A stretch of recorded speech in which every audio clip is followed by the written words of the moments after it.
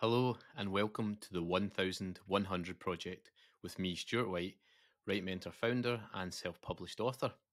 And I'm delighted to say that I can officially call myself a published author now that my book is officially out into the world.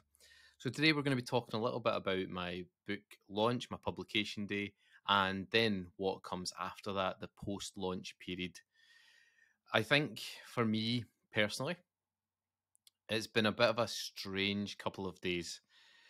So I think I spoke to you last week and I was talking about the nervousness and excitement of a launch coming up, and it was tricky. I was struggling to navigate those feelings. I think overall I was excited, and although I was a wee bit nervous, I think the excitement was overtaking that, and I was thinking about all the hard work and effort that I put in over the last year, all of the different things that I've done to get to this stage, and I was feeling quite proud of the things that I'd done. I was feeling that I had done almost everything as well as I could do, and that the final product that I was putting out there into people's hands, the book that they were going to read, was as good as I was able to get it on a sort of one person basis. Although, as I mentioned actually in my launch last night, it's a total misnomer, isn't it, to say self publishing, because although you're ultimately in charge of everything, you work with a large number of people in order to produce the book. So yeah, the feelings from last week, I don't think they quite transcended into publication day. And it was interesting for me because I was expecting to be a bit more excited throughout the day. I was expecting to be a bit happier about it all. And I think what this all comes down to is the whole thing about when you measure life by the outcomes and the things that you want to achieve, and think that there's some sort of holy grail of happiness there when you achieve those outcomes, then often you'll feel disappointed a lot of the time. And that was certainly the case for me when it eventually got to publication day. All the daydreaming and imaginations that I'd had of what that day might be like, and over the last 10 to 15 years, I've had a lot of those daydreams. It didn't quite pan out the same way as I imagined it would. And that's not to say that it wasn't great and that I didn't get a lot of support and that there were certain aspects of it I really enjoyed, but it was different to the to the imagined version that I'd had in my head, and that was a tricky thing to deal with emotionally throughout the day, and obviously since as well when I've been reflecting upon it. So yeah, emotionally, it's been weird. I don't know how best to describe it other than to say that if you are resting all your hopes upon this one glorious day that's going to make you happy and is going to make everything worthwhile, then that might not necessarily come for you, as it hasn't necessarily for me. As I say, I appreciate all the support. I was really happy and so on, but just not quite that sort of bubble of happiness that I expected from the day. So yeah, yeah, mixed emotions. But let's talk a little bit more specifically about things rather than sort of general feelings around it. So, and I guess this is like an important lesson for you if you are considering self-publishing. I do think that my greatest enjoyment came out of the actual preparation period and the lead up to the launch, and getting everything ready. And there were times where it was pretty miserable during it, but as I was putting the finishing touches and things, I felt a high degree of satisfaction. I was really enjoying the process. As I say, maybe that is where ultimately the happiness comes from doing this. It's not publication day. It's not how many books you sell. It's not all of the outcome based things. It's the process based things, and the, I guess, internal satisfaction that you get from learning a new skill and from managing to execute that skill to a reasonable standard. I think that is maybe where the real inner happiness comes from, and it's maybe not just a one off bubble of happiness that swells around you on that one day. So yeah, let's talk specifics then. Sorry, I've got a tendency to get a bit metaphorical and talk about my emotions and feelings. But what specifically did I do? Well, as I spoke to you last time, I was talking about what I'd done in the lead up to the launch, but the actual launch day. So I woke up. I was thinking immediately about the video that I'd posted and I'd scheduled for that morning, announcing it was publication day. I did a bit of a fun video with my daughter where we literally launched a rocket into the sky, and obviously I photoshopped a copy of my book onto the rocket to make it look like I was literally launching the book. That was a bit of fun, and actually I really enjoyed doing that. I did that the night before publication day with my daughter, and I was going to just do it myself, but she insisted on being part of it and really enjoyed it. So that was quite actually quite a nice experience, and in some ways maybe even the highlight of the whole thing, because it was it's for Eva a lot of this, and so spending a bit of time with her where she was enjoying things in the build up to the book launch was nice actually. So yeah, I posted that video. I scheduled it for the first thing in the Monday morning and got a great reception to it. I think there's over 40,000 views on it, and that's yeah, it's nice to see that it resonated with people and people were happy for me. And a bit of a daft video, bit quirky like me, a bit weird, was something that people enjoyed watching. So that was quite nice to wake up to, and I obviously got a lot of replies to that particular post, people wishing me happy publication day, which was nice. I enjoyed every one of those. I don't think I managed to reply to everyone because at one point I had hundreds of notifications. I just couldn't. There was no way that I had the mental capacity to go through and do that. But then I tried throughout the rest of the day as it calmed down a little bit as the day went on. I tried to reply to everyone individually as the messages come in a little bit later on. So I guess if you messaged me later, you probably had a greater chance of getting a response from me. But yeah, I woke up and I spent about an hour and a half on the computer just looking through messages, replying to people, etc., etc. And then I decided to get out of the house, so took the kids to the swimming pool, and we messed about there for a couple hours before I came back home and had a look at the notifications again, which had obviously blown up in that time. And again, like really nice. I can't emphasize enough how appreciative I am for all the support that I've got, not just in the last day or two, but throughout this whole thing. And people are rooting for me. People, want me to do well. I think a lot of people as well are watching what I'm doing because it's something they maybe fancy doing themselves. So they're keen to follow and see what I've done and see if it can work out for them too. And I guess that's the purpose of me sharing all of this via the podcast, is that maybe a few of you out there will think, well, actually, I'd like to try that. I'd like to give that a go. And we'll talk a little bit more about that shortly. But yeah, that's what I'm thinking. There's a lot of people who are listening to this, especially, will be thinking. So the launch day then went on to the late afternoon. Still lots of messages and stuff. It was nice. But then I started to get really nervous about the launch day, and I had a wee look in the Zoom registration for the online launch in the evening, and noticed that the numbers had gone up quite significantly, and we had about 150 people coming. And I panicked because I've only got a Zoom license for up to 100 people. So I was trying to sort of work out in my head. I was like, okay, well, when we do a Right Mentor event, usually only between 10 and 30% of people who sign up actually show up and so on. And I was saying, okay, this is going to be fine. Even if like a high percentage of people show up, it will still be fine. And so, but I was still getting a wee bit nervous.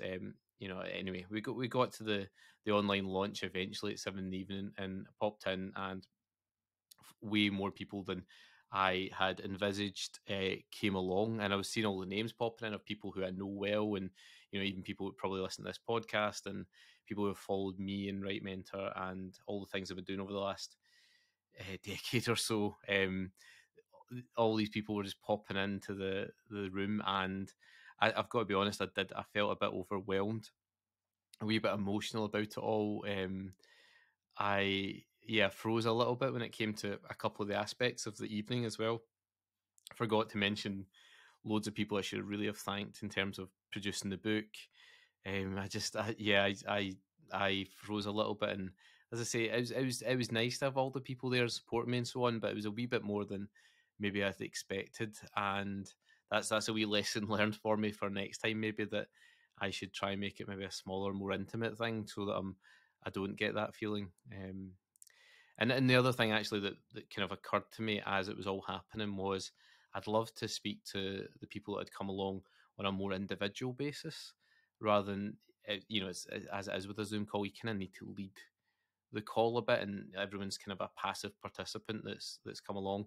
And whereas with an in-person launch, it's a wee bit more interactive, and you can maybe go and speak to people on an individual basis and so on.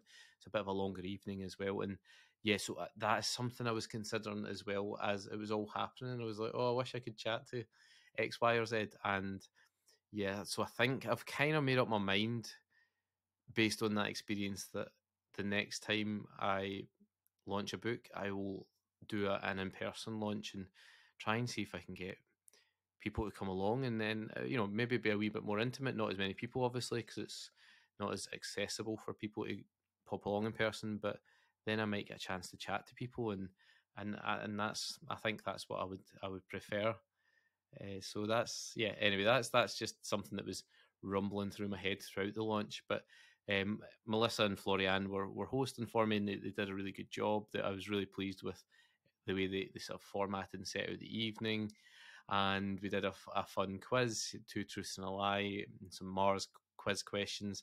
We did had to do a reading. Again, I was feeling a bit overwhelmed at that stage, and I was a wee bit nervous doing it, but I managed to get through that. And I finished off with a Q&A, which was really nice, actually, because people were asking me lots of really good, interesting questions, and a lot of them were just based upon, I guess, the self-publishing process, which people maybe know a little bit less about than traditional. I'm not really sure where people's knowledge lies, but I certainly get more questions about that than maybe you would at another book launch for someone else who went maybe trad, because there's a wee bit more to demystify there. And yeah, it was quite nice though. It was interesting. I love chatting about that kind of stuff, as you know, from doing this podcast. So I really enjoyed that. And obviously, if anyone is listening to this as well at any point and thinks of a question, then you can pop a reply in the YouTube channel beneath the video if you're watching there. You can obviously tweet me. Just get in touch with me at Twitter as well. I'm on there probably most out of everything, so that's maybe the best place to get a hold of me. And you can ask, and if I know the answer, I'll be happy to help you. So yeah, the launch itself, and it came to an end, and I was a little bit sad actually at the end, because I felt like I was just getting warmed up, and I was just starting to really enjoy myself. And then we obviously had to finish, but that's fair enough. You can't take up too much of people's time, and yeah, it was nice. So I think overall, I enjoyed it. I think I'd still do another online launch. It's good to do that for the point of view of accessibility and making sure everyone can come along and celebrate with me that wants to. But yeah, I think I will do a physical launch as well next time. So that's something that that's a new thing that I'll need to learn about how to organize and to implement and try and make it successful for next time. But I like those kind of challenges, so it's something to look forward to. So yeah, how did it go afterwards? Well, last night I felt I was really wired. I could not sleep, so I sat up really late. I ended up trying to record a couple of videos from a YouTube channel, and I found at the end of it, I was sort of like, oh, I think I've just whittled on for way too long, and I've not been concise. I've not been to the point. I don't think the video actually is very good, so I've actually just binned an hour or so's worth of recordings from last night. But I was one of those things. I needed an outlet, I think, because of how wired I was post launch, and maybe again, if I was to sort of plan it and organize it all again, I'd maybe just do like a social bit after an online launch. So just do the actual launch stuff for an hour or so, but then maybe just have a wee social bit after, and people want to hang on the call and just have a wee natter, a wee chat. That might be a good way to sort of outlet some of that energy. I don't really know. That's something to consider for next time though, because I was up till I think about 1:30 last night, and that's not good when you're up first thing in the morning with the 2.5-year-old, and you're trying to be at your best for the kids as well. So yeah, it was a bit of a wired time after the launch. So and then that obviously led into today. I didn't actually feel too tired this morning. I was okay. Again, probably some of that adrenaline from last night still coursing through my bloodstream. the old chemical messengers waking me up and putting a bit more glucose in my blood. Actually, I was high in glucose today, and I wonder if that's part of the reason. As many of you know, I'm type 1 diabetic, so controlling glucose levels is a tricky old thing, and yeah, I wonder if that was part of it, maybe. But yeah, I just felt like a bit restless today.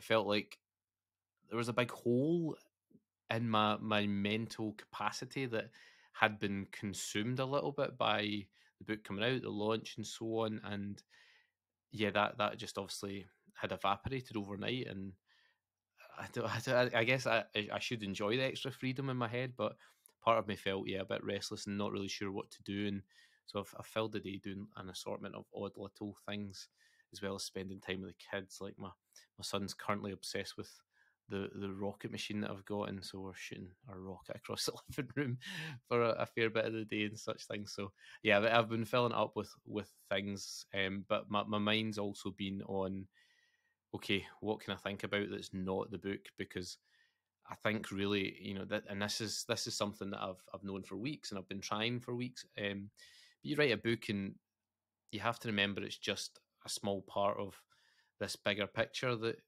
that you're embarking upon, and whether you're traditionally published or self, the key is to start thinking about the next book, well in advance of the previous book being published. So I've obviously been writing the next book. I've been also planning the next book I'm going to publish, which is already written and just needs to be edited and get the cover and so on sorted, and other things as well. And so that's where my mind's been sort of wandering to a little bit today, to get refocused on those things. There's a lot to do, and I wonder if the energy, the nervous energy in particular that I've put towards this launch, has maybe drained me a wee bit, and so I wasn't maybe as productive as I could have been on that front. But yeah, I've been focusing ahead and thinking, okay, in 6 months I want to do this, and 1 year I want to do this, and 18 months I want to do this, and and that's quite good in terms of moving on, because there's been the temptation a few times today as well to look at the old sales dashboard online and see how many copies of the book I've sold, how many people are interacting with the Amazon page, what ratings I am, what rankings I am in the various charts and all the marketplaces and stuff. It's quite easy to get a little bit obsessed by all that stuff, and I've been trying to avoid that throughout the day. And it's been a wee bit tricky, but I've managed to do it on the most part. But it's actually been another quite good day in terms of like sales and so on. I'll fill you in more about that in a wee moment. But yeah, it's people have been obviously picking up on yesterday who maybe weren't around and so on, seen the books out and have bought a copy, which has been nice. And I'll fill you in on all the specifics of the numbers in a few minutes. But yeah, I think moving on is the next step for me. And whatever kind of author you are, the key is to go into the next book and to write the next book and to get the next book out. There's a lot of figures and studies have been done with authors, both traditionally and self-published, and you basically need to have a decent sized backlist before you have any sort of chance of making a livable income from writing. And they say there's the race to 10, the race to 20 in self-publishing. So the race to 10, to start making a reasonable income from self-publishing, you need to have 10 books that are out and that you're pushing all the time and promoting.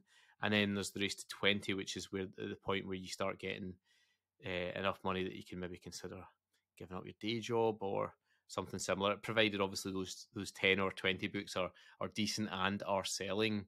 And that's obviously another factor. You don't want to race to those numbers just to get to an arbitrary number, and the quality of your books and the sales of your books are really low. That would obviously be counterintuitive to do that. So yeah, you obviously still got to maintain high standards as you go, but in some ways it's about how many books you get out and how quickly. And that's one of the reasons why, especially for new authors, maybe someone who's writing their first book, and I come across fellow writers who are like this, who have been working on one book for 5-10 years, and they finished it years and years ago, but they're still working on it and they're still polishing it and they're still saying, this is the one, this is the one, this is the one, this is the one. And you know what, even if it is the one and it does well, you still have to write another book. And and I would say my advice to anyone who is still quite early on is the key mental barrier to go over is to let go of a book and go on to the next one, and then let go of a book and go on to the next one. And actually, the years of failure for me and of rejection have stood me um, in a good position now, because I'm quite adept at that, and I'm a lot less focused on that one project as being the thing I'm going to hope that will help me to break out or make it bigger, whatever other aspirations we have on our first novel. And in some ways, I think it's still important to have those kind of hopes for it, because I think that's what keeps you going. And a lot of people would give up if they didn't have that hope for the first novel. But there's a balance to be had there about moving on and writing the next one, even before your first one's found a home or has done well. And it, and that obviously stands you in good stead, as I said, for further up along your career. Especially if you go trad, you're expected to write new books frequently. Self-published, you've got to write new books frequently if you want to keep up momentum and to start building an audience and to start ultimately making enough money from selling the books to continue. Because with self-publishing, you're outlaying all the finances for every new project that you embark upon, and sometimes you haven't yet recouped even the money from the previous one, and that's certainly the case for me, where I have yet to recoup the investment I made in Ghosts of Mars. And I do hope that I will over the course of the next year or two, but I now need to invest again in the next book. And probably before I've recouped, I'll invest in 2, 3, 4, 5 more books. And so it's like any new business. You've got to invest initially in the hope that you'll get a return further down the line. And if you're wise and you're confident enough in your product and you do things sensibly, then that's obviously possible. And so, but that's again something to consider if you're going to go down this line, is that treating it like a business is important if you want to make a living out of it or a career out of it eventually further down the line, which is obviously one of my ambitions. But some people maybe will just say, well, I just want to publish one book so I can show it to my friends and family, in which case a lot of this advice wouldn't necessarily be as applicable to you. So anyway, that's another sort of divergent thought from me there, but it's one that has certainly been on my mind as we've gone into the post-launch period, and I'm thinking ahead again. So a wee update then on how sales have been going, because I had a certain target for the pre-order sales of selling 100 books in the pre-order period, so that when it was finally launched, I would need to sell 900 more over the next 12 months. And I thought that was a fairly realistic number to go for, and I'm really delighted to say that we've surpassed that quite comfortably.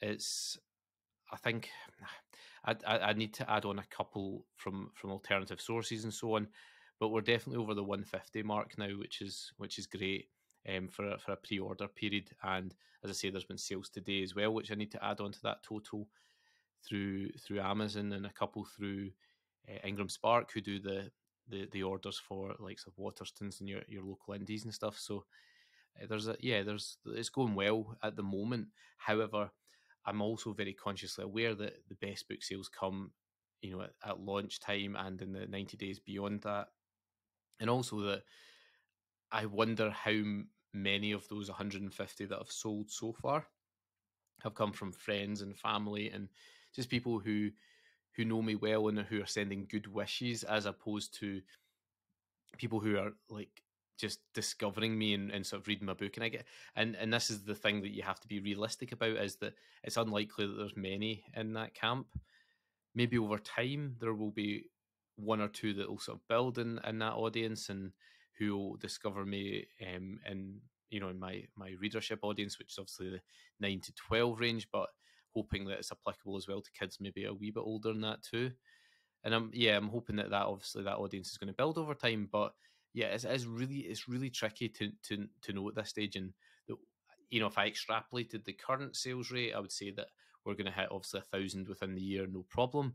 But the likelihood is, like anything, we'll see that sort of sharper increase initially, but eventually that will start curving around and it will plateau at some stage, and we will get to 300 sales or 500 sales or 700, and it'll start leveling off. And unless I'm dynamic about my approach over the next year, that's an inevitability.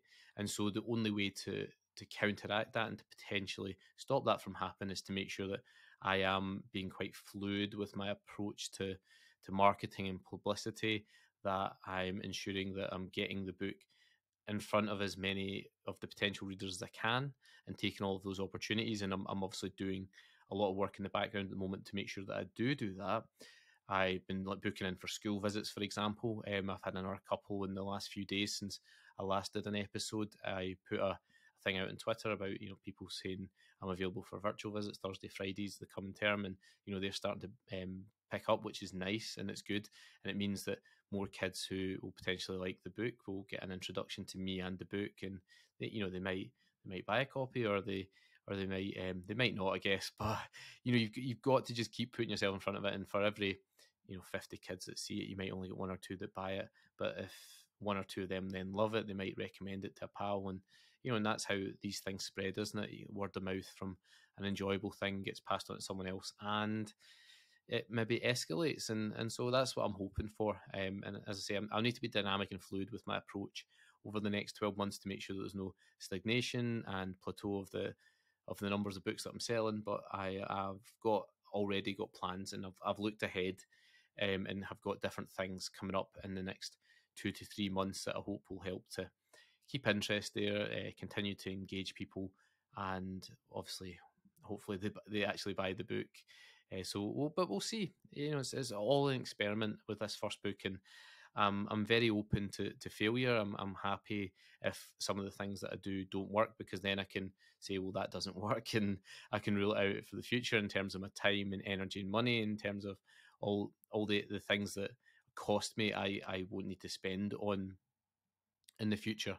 And then the things that do work, I can then obviously use those more frequently with both this book and then any future ones as well that I publish going forward. So anyway, it's without getting into the nitty gritty of it, there's a lot in my mind. There's a lot of plans and ideas about going forward, and I'm hoping that we can continue to have a nice upward sales pattern in terms of the books. But if I don't and things don't work out, then there's plan B's and plan C's and plan D's and so on to try and help me through those trickier periods.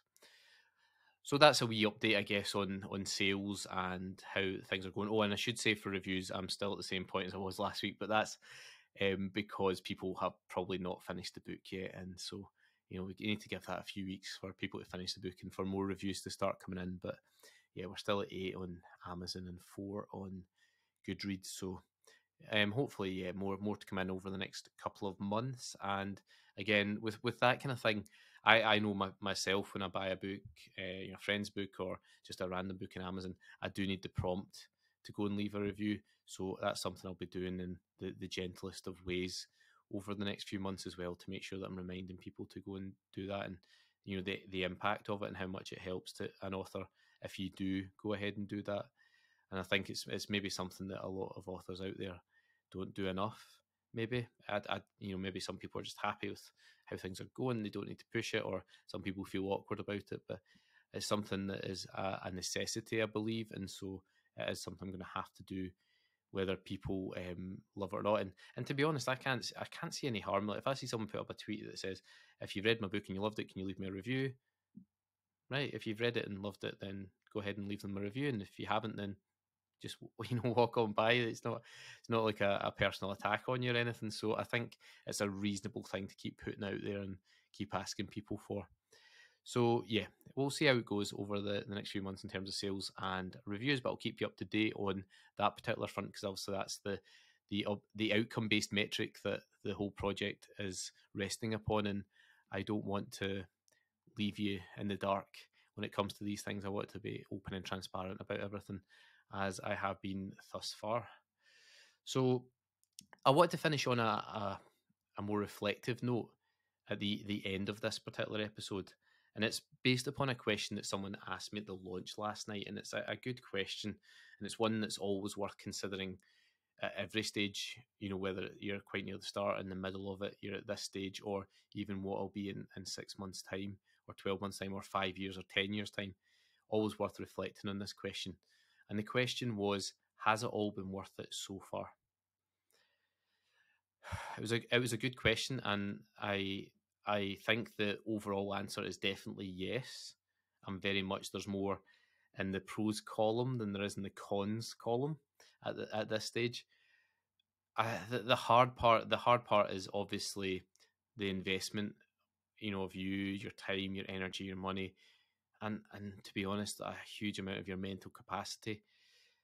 I think that part can't be underestimated. The time, energy, money is one thing, but how much of your working capacity in your brain it consumes at any given time is a factor that people should keep in mind when they decide to go ahead and do it. It does. I think about it all the time, every single day, several times a day, for a good proportion of, even when at work, at school, like I'm sitting down between lessons or at break or lunch or whatever, and I start thinking about it again, and you switch off for a wee while, but it comes back, and yeah, you've got to be prepared for that. I think if you decide to do it, and yeah, that's been probably the biggest con for me. Secondary to that is obviously the money you have to invest without any guarantee you'll get a return on it. But the pros far outweigh those cons. So the feeling that I've had of taking control of my own destiny, of being an autonomous creator, someone who is an entrepreneurial author, someone who can decide my own fate when it comes to writing, that, I mean, even just on its own, that would be enough of a pro, I think, to overcome those other things. But there's so many other aspects. There's the support that I've garnered in doing that. There's the skills and knowledge and lessons that I've learned through doing it, through both learning and through experience of actually doing so many of these things. And I'm hoping that I'll be able to give that back, both through these podcasts and through other means over the coming years. There's been the opportunity to do the school visits I've got coming up as well, to actually interact with kids, which, as a school teacher already, is something that I love doing. And if there's even one kid who will read the book and be inspired by it, or who will meet me at a school visit, online or in person, and feel like they want to be a writer, or they want to even just write alongside whatever else they do in life, then obviously that will be worth it. And again, that's one of those things, the magnitude of that pro just blasts all the cons out of the water, I think. And that's, yeah, that's my feelings at this particular stage. Has it been worth it? It absolutely has. And I say that knowing that I've invested a lot of time, energy, and money into it that I've not recouped, or will perhaps never recoup. The time lost with family, or working in other things that, potentially, work stuff that could earn me money, or leisure things that could bring me more joy, or family things which again would bring me more joy. There's a lot of things that you have to sort of sacrifice and put aside, but I think the overall net gain for me has been greater than the investment in becoming a self-published author, and so therefore overall it has definitely been worth it. And that's something every individual has to assess, both prior to even beginning, during, and then after self-publishing a novel. And taking stock of that and doing that regularly is going to be something that I'm going to integrate into my own thought process, because I'm an overthinker, in case you didn't know, and I constantly think about things that I don't necessarily need to think about at the time, and fill up my brain capacity so that it's overflowing almost every day, much to my detriment. And I'm very conscious of it too, and trying to take steps to reduce the amount of clutter in there. But yeah, it's something that I do need to keep considering and saying, well, actually, is this particular thing that I'm doing of value to me? Is it enhancing my life or the life of those around me?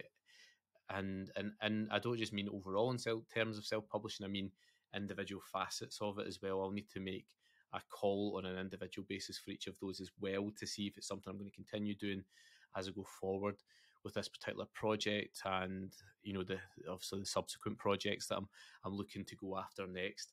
And I'm actually really excited, because someone asked me this question in the launch last night, but they asked me about the next book, and I think they were actually asking about subsequent Team Mars adventures with Eva and her world, and there will be those. But also, I've got someone asked about, I think, time travel or alternative universes in the question, and excitingly, that is what I plan to have as my next release, as my next book, is one that features that. And obviously, it's a sort of subgenre that I particularly love. I'm a huge Doctor Who fan, as I'm sure some of you who are listening are as well.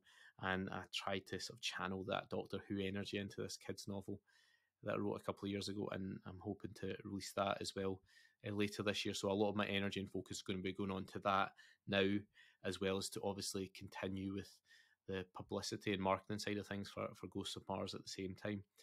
And as I said earlier on, I'm also drafting another book, which did well in a competition recently, with a view to releasing that at some point. And then I will be going on to the sequel to Ghosts of Mars and getting that drafted up and edited and out for, hopefully, on my spreadsheet of doom. It's scheduled in for February of next year, around about this time, Ghosts of Mars 2. But we'll see if we can keep it all on schedule, because as you know, life gets busy.